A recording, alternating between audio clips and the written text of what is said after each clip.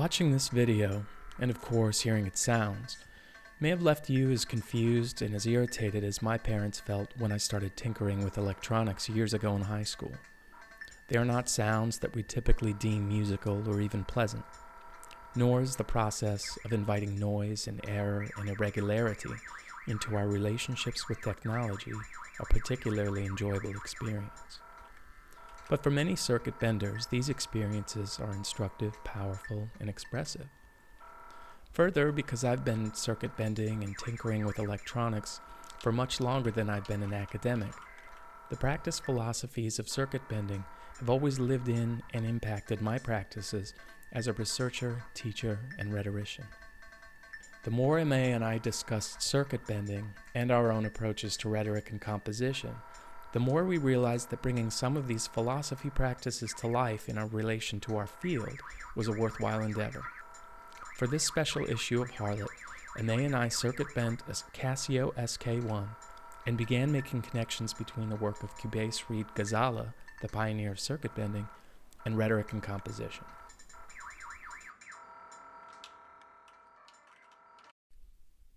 Circuit bending was an accidental discovery in Cincinnati, Ohio in the late 1960s.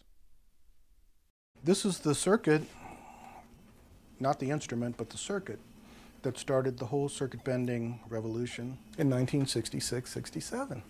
That circuit shorted out in my desk drawer, started making very strange, oscillating, sweeping sounds over and over again.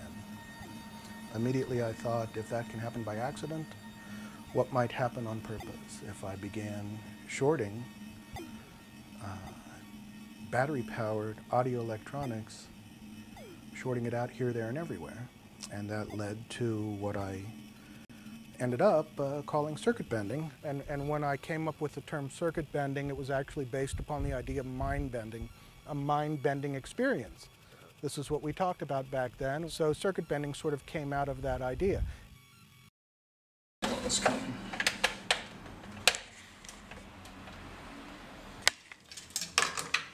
Oh, look at this old battery. So that's the Casio SK1. So basically all of our good stuff is going to be here, because this is the sound synthesis chip, and so all of these little leads are running out.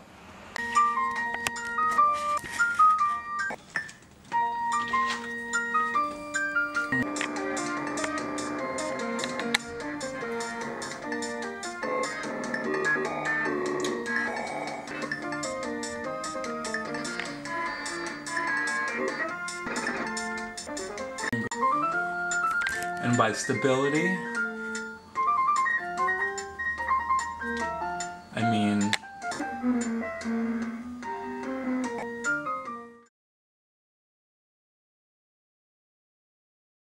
Circuit bending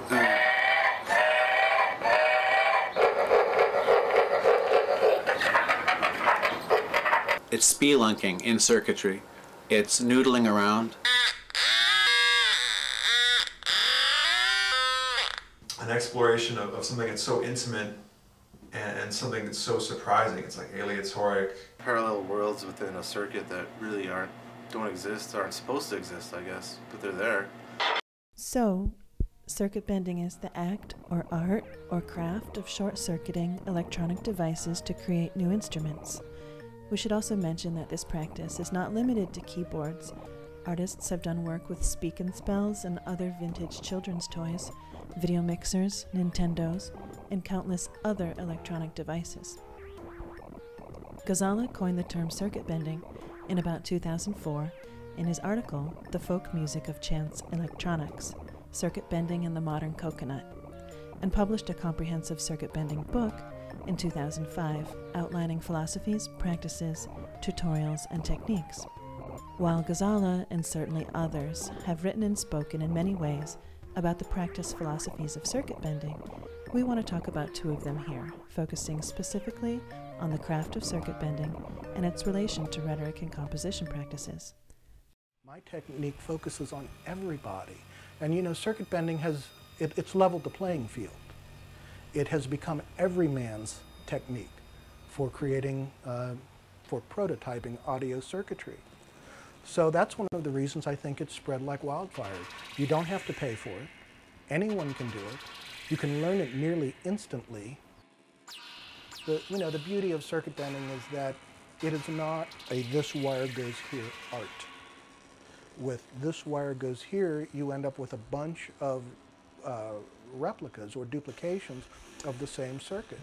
So that's not what I'm about, and that's not what circuit bending is about. While bending the SK1, Stephen and I talked a lot about the popularity of this keyboard, primarily because of its affordability for the average consumer in the 1980s, and now found easily at thrift stores and garage sales for about $5. What was interesting to us was the act of taking this mass-produced object and turning it into something personal and handcrafted. While bending the keyboard, it became a unique thing. There is only one SK1 in the world with these particular sounds and mannerisms. There are risks and rewards when we play with our new instrument. We compose with it, not on it. We begin to experience some of the joys and failures of the composition process. Invention and arrangement become something other than intentional. We experience something we've begun to call the aesthetics of irregularity.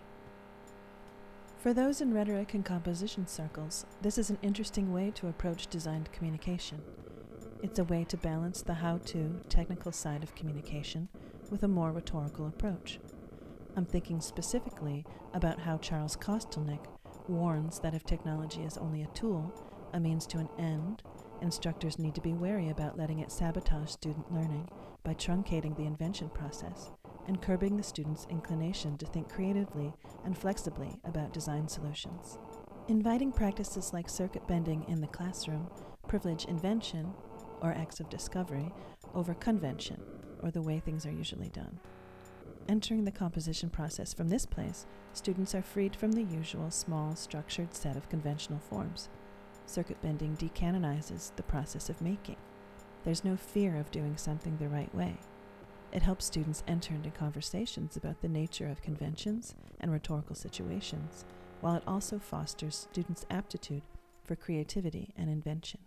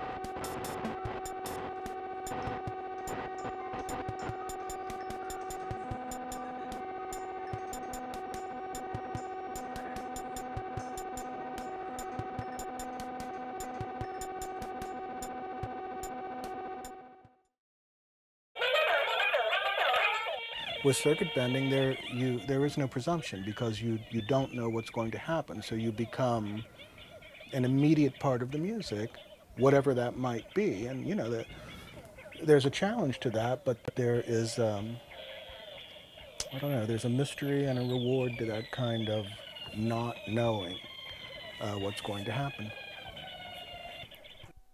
Here, Ghazala discusses the joys of losing control as a composer and a performer, and the ways that circuit bending requires one's attention to a collaborative, complex, and highly illogical way of making. In his other work, he articulates the BIA-SAPE, or bioelectric audio sapien, a hybrid species that emerges as benders make their bodies part of the circuitry. The circuit bender is, quite literally, participating in networks of relation among prefabricated instruments, points on the circuit board, wires, switches, resistors, even the human body. These relations do not yield to the intention of the author. They defy it. They become a new rhetorical situation, a new rhetorical body. Suddenly and clearly, the author and instrument are no longer distinct. Posthumanism, actor network theory, object-oriented ontology, and object-oriented rhetoric all echo this awareness, calling for an understanding and practice of rhetoric that accounts for more complex networks of human and non-human agents that co-construct meaning.